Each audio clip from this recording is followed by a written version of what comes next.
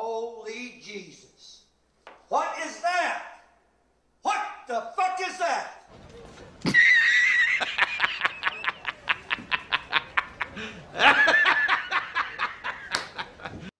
Today's vessel fare is a Lansen C.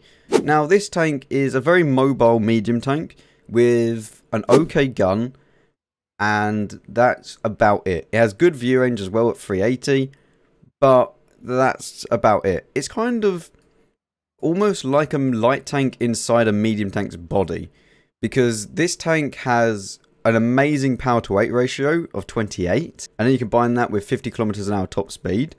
You know, you're looking at a good mobile tank. The gun wise is not, yeah, this gun is not the best. You know, 208mm penetration, and then you only get 242. You're gonna struggle against super heavies, which obviously this tank is gonna see. Being tier 8, it will get into tier 10 games. So yeah, I don't really know. It's the same how the Skoda is, and that tank doesn't have good pen for its premium rounds or its standard rounds. It's going to struggle the same as the Skoda does when it meets Type 4 heavies and Type 5 heavies, mouse, stuff like that.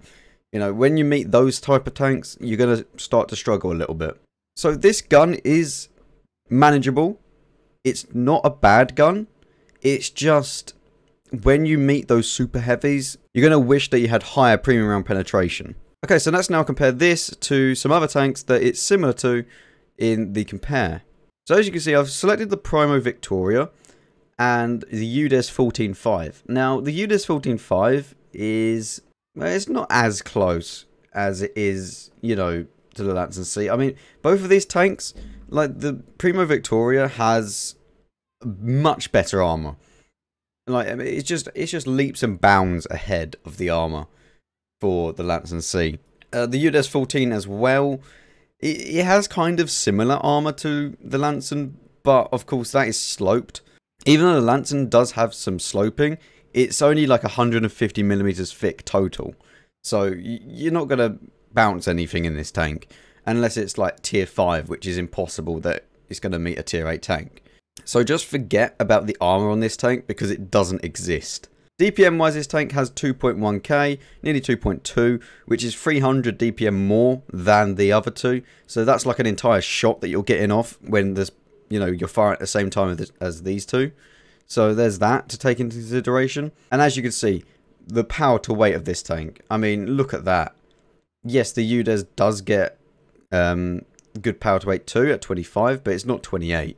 As you can see down here, it's got 380 view range, so it's not amazing, but it's okay. It's manageable. It's, you know, it's not 400, which is on the Primo Victoria, but it's okay. This isn't bad view range for a tier 8 medium tank. When you compare it to the T44-100, you start to see how it's very much a light tank in a medium tank's body. Now, although it does get the same view range as the T44-100, you can see that it does get a much better power to weight, and that's really going to help it when it's going up hills or anything with a slight incline compared to the T44-100. So do I recommend this tank? Well, honestly, I kind of do. I don't know why, but this tank, I mean, it looks cool. I think it looks good for a start. It's kind of, it does look like the Leo a little bit, just with a much bigger gun.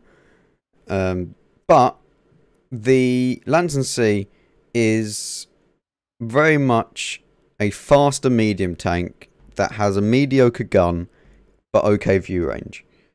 And I mean, if you can make this work, another thing I want to mention is got 10 degrees of gun depression, so you can you know, play this on ridge lines, stuff like that. The main thing that I would say is, if you're a person that likes to kind of be a bit sneaky, it's a bit like a tier 8 Leopard, you know, the tier 10 Leopard 1. It's a bit like a tier 8 version of that, but the gun is not amazing, and, you know, much like the Leopard, you're going to get penned basically on every shot, so you really have to not get hit in this tank. So yeah, this tank is okay. It's not the best, but for a certain play style or a certain player, this could be very, very good. Again, for a sneaky player that likes to play in their Leopard, this could be a nice tank for you. If you did enjoy this video, then you know what to do, and I'll see you all in a bit.